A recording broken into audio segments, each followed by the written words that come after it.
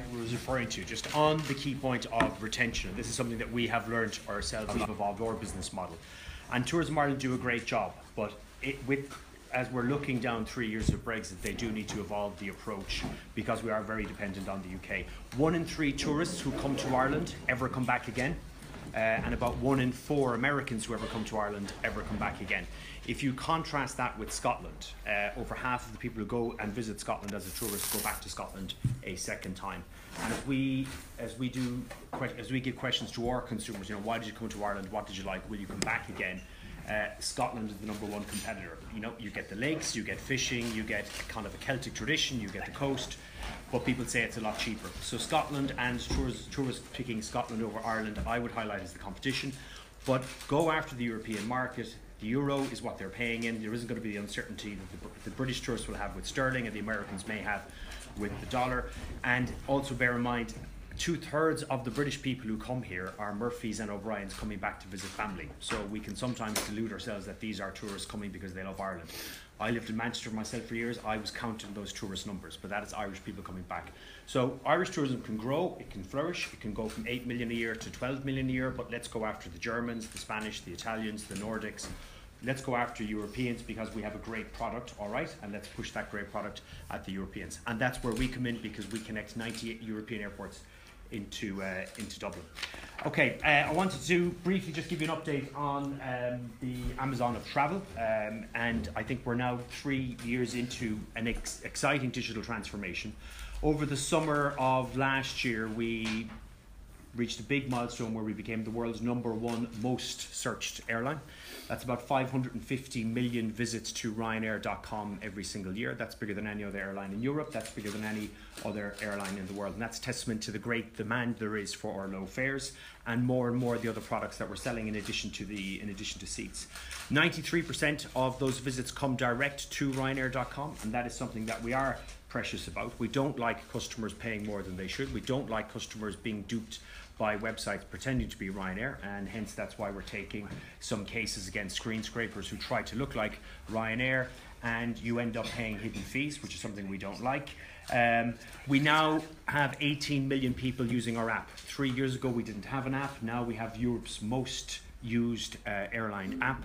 The app over Christmas was a great success as customers used it to board our flights more than they ever have done before, and we now have a 5-star rating in both the iOS store and the Android store, which is something that's very important. January 17 app bookings were 15% of our overall bookings. So the trend to mobile, as people are not booking their travel, booking other products who've sat in front of a desktop machine, more and more we see customers doing it on the mobile device in their hand, and that's something that we've embraced.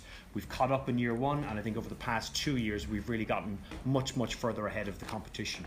Things like priority boarding, things like fast track at the airport, things like last minute purchase of car parking, all of these are products that are surging ahead in terms of the demand that we see, because simply customers want to buy it on the day of travel, and they're able to do that on their mobile device. We've launched My Ryanair as an account function, similar to the account function that you'd have on Amazon.com.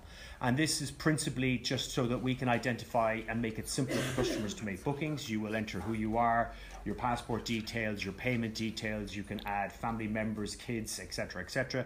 We learn more about you, and then we're able to target specific information, specific offers, and suggest routes to those customers. We now have 17 million members of My Ryanair, and we get to over 25 million members by the end of this calendar year. That 25 million members of My Ryanair, that would exceed, we'll say, the Tesco Club Card membership of the UK, Ireland, and all of Central Europe. So that will become a great data asset for us as we know our customers better.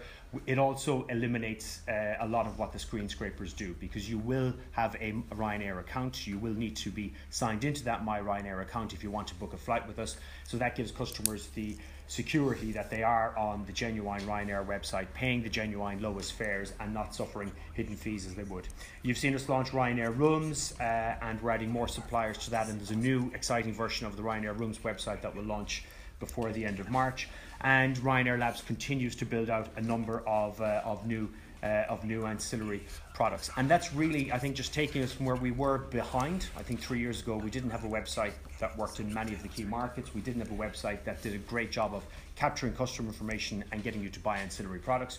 We've raised our guidance that ancillary revenue will become 30% of our overall revenue, and that Business Plus and Leisure Plus, the two new fare products that we've launched, will also continue to be a bigger part of our sales.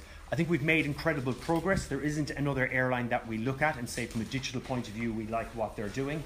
The competition in our minds is businesses like ASOS, businesses like Amazon, and that will continue to be the case in the coming year. You know, we've got the traffic, we've got the best website, we've got the best app, and now it's about getting more of the share of wallet and getting our existing customer base to buy more travel products from us. And I'll quickly tell you that in Cork, the number of the traffic will broadly be flat at 860,000. In Shannon, there is a margin decline to 0.725 million customers. In Knock, we'll carry 570,000, and in Kerry, we'll carry 270,000. So in total in Ireland, it's 4.4 million passengers. 14.4 in 2017. That's down 3% on last year.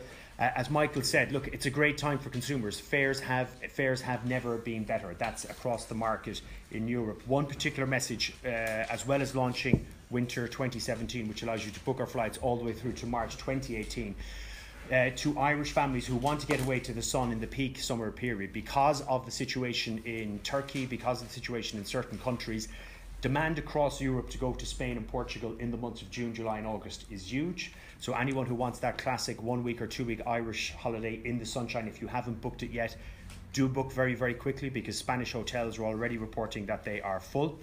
Spanish tourism is going to grow from 68 to 75 million without having done anything different. It's just because of the situation in Turkey.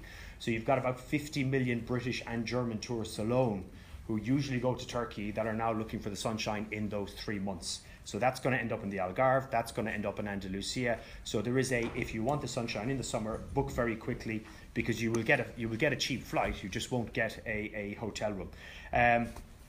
We will continue to roll out new bases. We're very excited that in the next couple of weeks we will start operating flights to Frankfurt and Maine. Michael's touched on our growth in Germany. Berlin has been our fastest growing base this past year. We now have 9 aircraft based in Berlin, and growth in Germany will continue. It's a very exciting market. We've touched on Brexit.